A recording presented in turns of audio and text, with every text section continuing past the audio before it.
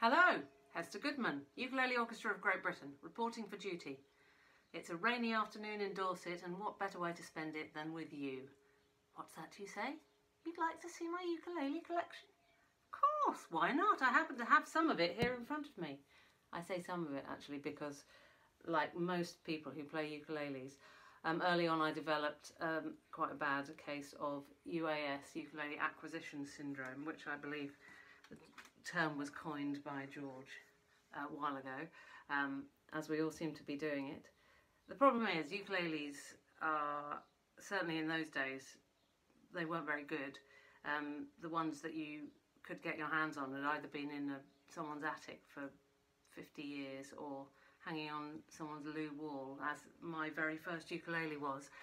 And I tuned it up, strung it up, put some machine heads on it, some wild machine heads, and it sounded terrible, and I played it for about 5 years with the Ukulele Orchestra of Great Britain. And then I moved on to a slightly better one called the Bobby Henshaw. Sadly, I set light to the neck slightly of that with a tea light after a couple of glasses of wine, but that's another story. Earl Grey, not wine. Sadly, I don't have either of those two to show you, but I do have the next one in the series, which I got in about either 2003 or 2004, and it was the first manufactured ukulele for about 50 odd years, I believe, certainly in the UK, and it's made by Applause, who make Ovation guitars, and so it has an Ovation back here, plastic, and it's made in the style of a tanglewood guitar, and it's very pretty, and I absolutely adored it. It's got a bright red sort of resin ends to the machine heads, and it was really nice, and sadly now there's no nut there, so sounds like that, so I won't play anything on it for you.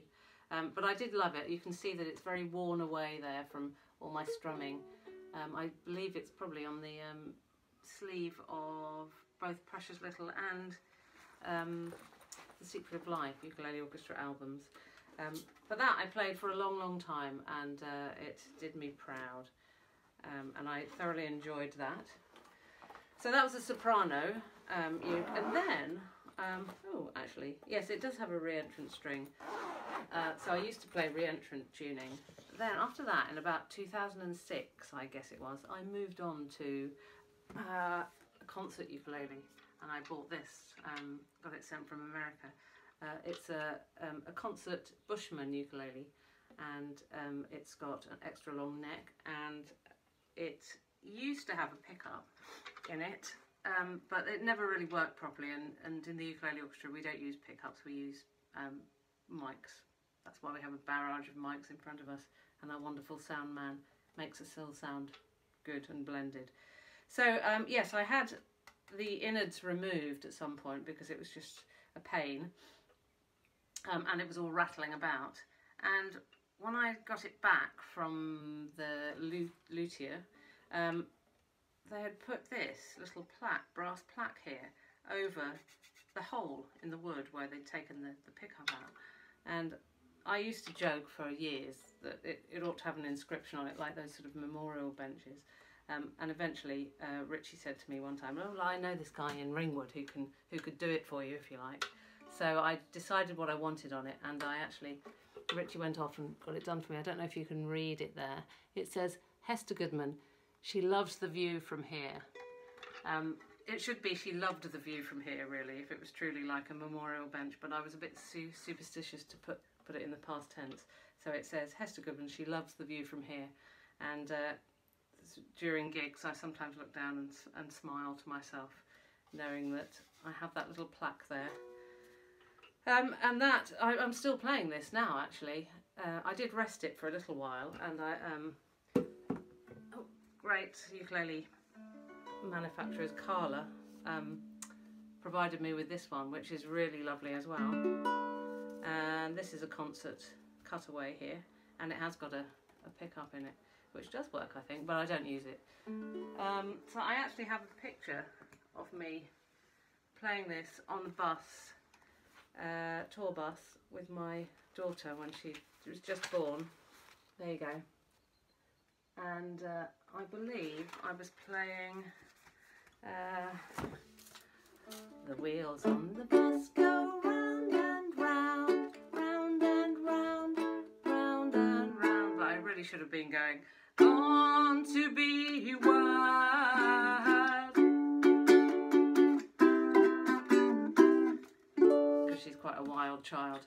So this is a really nice punchy one. And also, I forgot to say, with the concert ukes, I moved on to a low G, or a low A actually. I tune A, D, F sharp B. It just gives it more of a punch than the re-entrant tuning. It's not quite as sweet, but it gives it that loudness and punch on stage. I guess that's what works with that. Now, what else have I got? I've got lots of novelty ukuleles that I've been given over the years. There was this one here. This was given to me on the second Japanese tour in 2004, and it's a piece uke. It's made entirely of plastic, and it's great, isn't it? I'm sure it used to sound nicer than that in the old days. Anyway, I don't play it, but it's very beautiful, and I have a photo to show you here. There's a photo of us on stage with the whole audience in Tokyo, and Kitty's actually holding it there. Georgie's holding her one, which is the pink ukulele. There you go. That was that tour. I should show you my ukulele memorabilia as well, shouldn't I? But I don't think we've got time for that. I've got a drawer full of strings here because I realised lots of them actually have strings missing.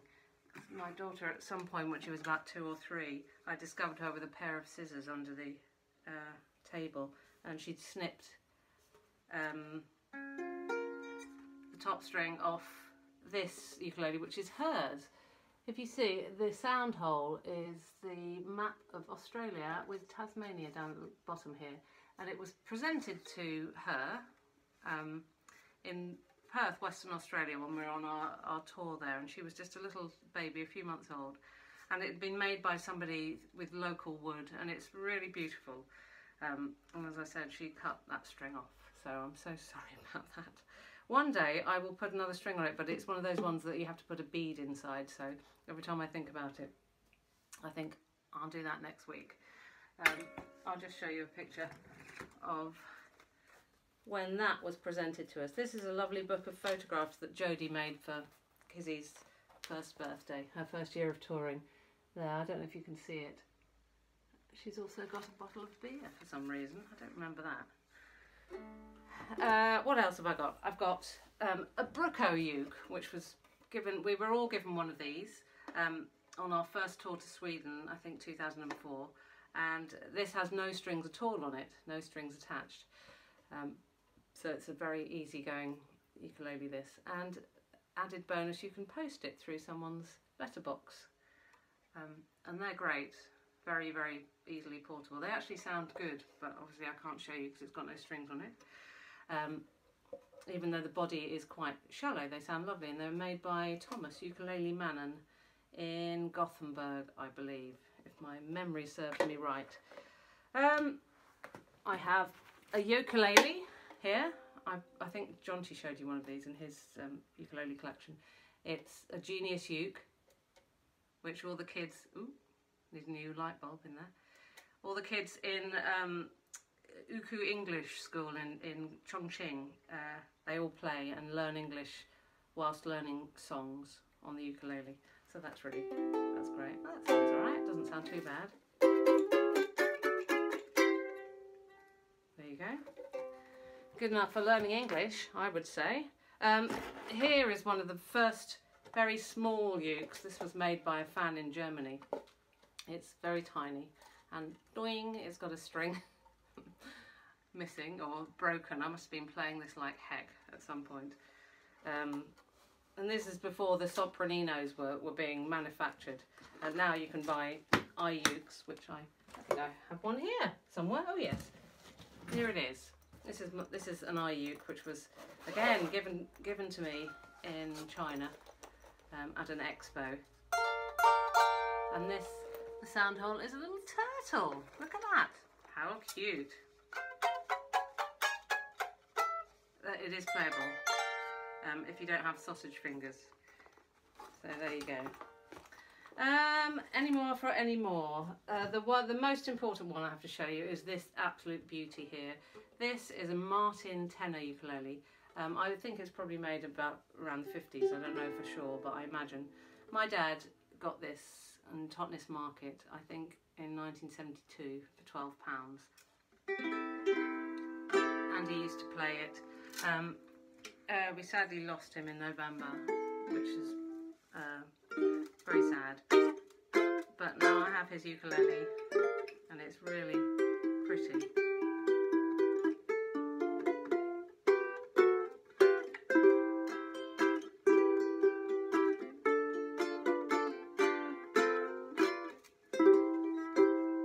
And it is re-entrant tuning. It's got a really lovely bright ringing sound. And that's a really special ukulele. I haven't actually taken that on tour with me yet. I haven't had a chance, and also I don't really want to. I haven't had a good, haven't got a strong enough case either, because this is the case it comes in. Look at that. It's so old. It smells lovely and musty. And it either needs properly mending, or I need to get a decent case so it won't get squashed if somebody sits on it on a train. Maybe I just won't take it out of the house. So I'm really fond of this one. There he is. Oh, that's a long, long time ago, in the 30s sometime, when he was playing a little soprano. But he always played ukulele, and that's how come I ended up playing ukulele when nobody else of my generation did, all that time ago. I don't know what else I've got to show you. Probably that will do, because, well, you know, we haven't got all day, have we? We actually probably have at the moment. Anyway, here's to you, wherever you are. Happy strumming, and it's been lovely sharing my ukulele collection with you. Bye bye.